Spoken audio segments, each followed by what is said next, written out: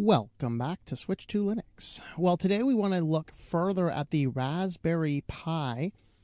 And what we're going to look at here is I want to do some screen recording and looking at what will probably end up being my long-term build for my new workstation. So we are running MX Linux. Now there are a couple more I want to test before I decide for sure if this is it.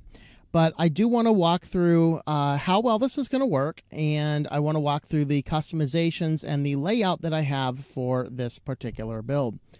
So this is, of course, MX Linux, and I do reconfigure the panel to be the bottom because I'm not a fan of the panel on the side. That's quite easy to do. I have all of the software installed that I would usually do. So we have our Thunar down here. We have GIMP. We have KeyPass XC.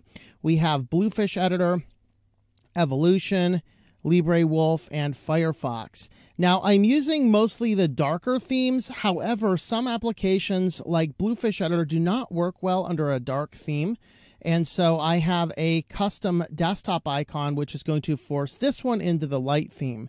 We do lose the icons at the top. Now, I could actually force it into a different light theme and still be able to see the icons at the top. But in all honesty, I don't usually use them. I might just remove the toolbar altogether. And this works perfectly fine. Of course, I have a video about how to do that very briefly. If you go into your .local folder and then share applications, you can see that we have these custom desktop files. And so if I open these guys up with Featherpad, effectively all we are going to do is we have to change the execute branch. We have to put this inside of a wrapper for a different theme. And so that's what we did is we just changed the theme for those. And I did that for Evolution as well. Evolution does work fine under a dark theme, but I prefer my Evolution being a light theme personally. Of course, we are not doing a capture card. I'm recording this directly on the Raspberry Pi with Simple Screen Recorder. So that is how good this is working. I can play YouTube videos without a huge deal. I don't know if I will be able to on while doing screen recording, because as long as you're not doing, if you're doing full screen 1080p, you'll get a little bit of lagginess. But for the most part, you generally are not going to, particularly if you're just watching standard videos over here. So we'll just have a look over here. We'll head on over to Switch to Linux. We'll see if it's laggy or not while we're doing a screen recorder. So let's just go down to the latest video down here. And if we go ahead and play the video, then we'll see that it should work pretty well. At least it does without lagging out a whole lot when I'm not doing a screen recording. Even this does not look bad. And I have this at 720p right now. So if we drop that down a little bit, it'll be fine. And take note, I'm also doing screen recording while we're doing this. It is a little bit smoother than this. But that works. Now, here's the caveat to this. I actually installed the Deb version of Firefox rather than the version of Firefox that comes on MX Linux. So what the reason we did that is Firefox-ESR, which is what originally comes on MX Linux, is laggy. It's laggy not just on YouTube, it's laggy everywhere. And I was like, man, this is a bad experience. But I played it with the same things on LibreWolf, and I didn't find that experience. So I went ahead and installed the Mozilla Deb package and followed the basic instructions that we talked about in the past, and I got that installed, and that works fine. Now, I still do have Firefox-ESR on here if I want to use it, but I'm just running both of them simultaneously. Who knows? I might have a need for it. I do use LibreWolf for this system as well, because I will use Firefox as my primary, and I'll use LibreWolf as my browser that breaks out of my firewall, because some of my clients do need me to interface with Facebook and things like that. And so I do have LibreWolf set up to do that. And I accomplish that by setting Firefox to use my local DNS. And I set LibreWolf to actually use DNS over HTTPS, which is honestly the best application of doing that. So I also installed, I go under my favorites here. I don't think I have my favorites. I guess I kind of do. I have a screenshot tool set up because I oftentimes take screenshots, and I also use a color picker. This is just the color picker application. I like this because whatever my current project is that I'm working on, this is actually the color palette for my current project. So if we want to see what something else works within the palette, I just click the button, copy the code, and then update the CSS quite easily. So that's actually a really nice application that I use for doing these. Of course, we have FileZilla with the full LibreOffice suite on here. Now, when I first installed the LibreOffice suite, it did not bring the GTK. I forget exactly what the package is, but if you install LibreOffice and it looks like the 1990s is calling and asking for their application back, you need to install the GTK packages to interface with it. And once you do that, then they will actually work out really nice. So let me go ahead and find my Office. We'll boot up our LibreWriter, and you can see what that looks like. So you can also see that this is running really snappy. This is running right now on an SD card. It's actually running, this is not my permanent SD card. This is just my test card. This is running on a Walmart branded on SD card. So we're not exactly talking about the height of the barrel, but everything is very responsive. I've been doing this on some projects now for about a week, and honestly, it is absolutely amazing. Now, I have it hooked up to a USB voltameter, which I think was interfering. It was causing some random shutdowns here and there. But I think that's because the voltameter itself is preventing some power flow. So I upgraded my cable connecting my 5-volt, 5-amp USB output device into a much better USB 3.2 cable. And this is actually now showing me we're drawing 1 amp draw at 5 volts. So that's... doing your calculation, that's going to be a little under ½ an amp off a 12-volt system, since I am entirely off-grid. So that is actually a really, it works nice. It really does work nice. So this one here, I've played around with Armbian, which was a little bit laggy, and I played around with just Raspberry Pi OS, starting at headless and installing Cinnamon on top. That was also laggy.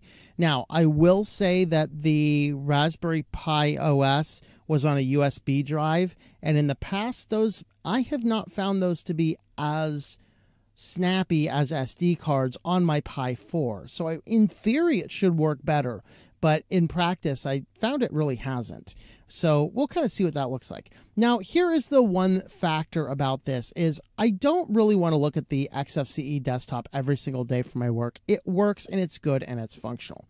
But I actually wanted to see how this works with Cinnamon, which I would prefer to run that if I can. So I went ahead and installed that, and we'll go ahead and log in under Cinnamon, and I'll show you what that looks like now. And now we are on Cinnamon desktop. So, of course, I have the same conky up here. The top one is a conky. This is the one I like the best. It's going to show me my root percent. CPU usage is at 42%. No swap usage. Temperatures running at 66, which is good. 80 is really where you start seeing some hardware lag. Of course, this is running the active cooler. And then I put the calendar widget down here, which gives me a bigger view of the date and the day of the week and things like that. So with this, we have effectively the same exact setup.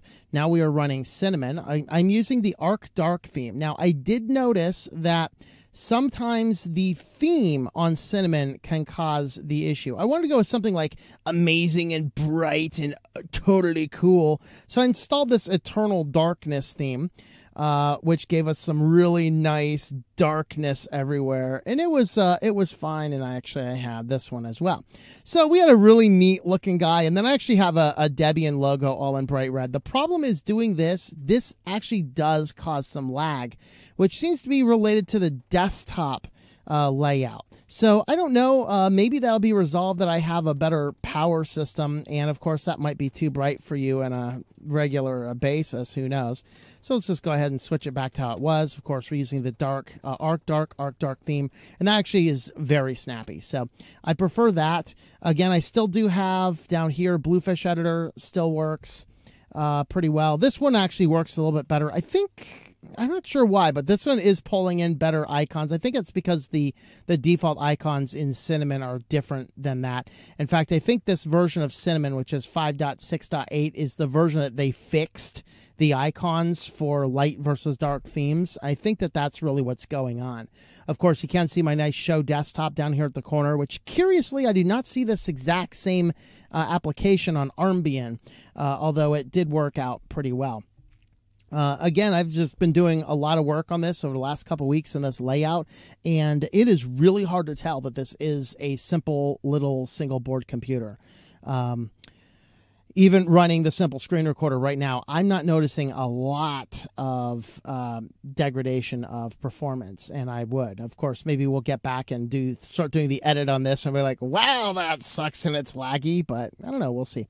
So I did, of course, port over all my Thunderbird data. I ported over all my Evolution data. Here's where I have my color picker. I have my FileZilla over here.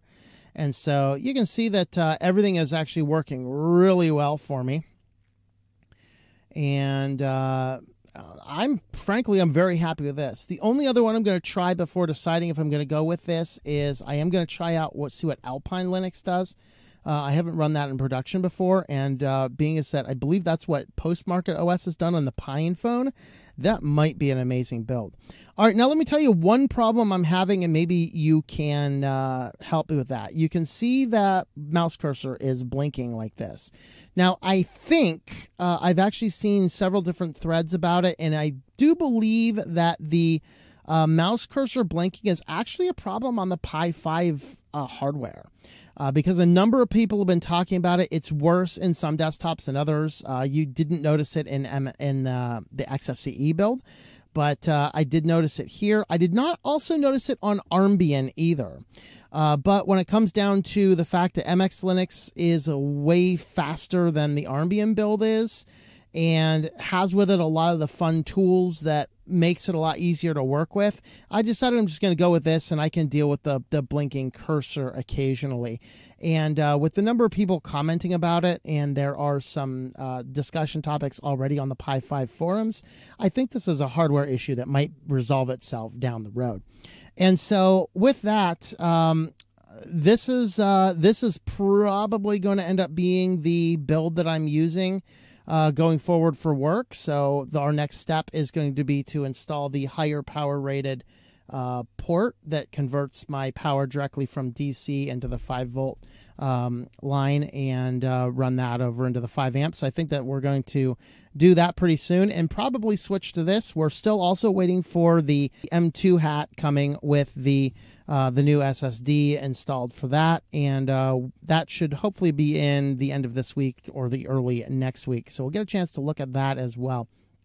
So that is my overall build. So far, I'm very happy with this. If anybody has any additional tips about that blinking cursor, let me know. Of course, it is not the one thing people have said is display settings, get rid of unknown browser or unknown monitor. That is not the case. I looked at that. I also did try changing around the refresh rates.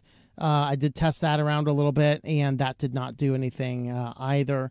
There's one thing that some people are saying, if you run xrandr and set the scaling to 0.99999, that might fix it, although some people have said that also causes a serious lag in performance. So I don't know, we'll see what happens, but this is possibly my workstation going forward into the future.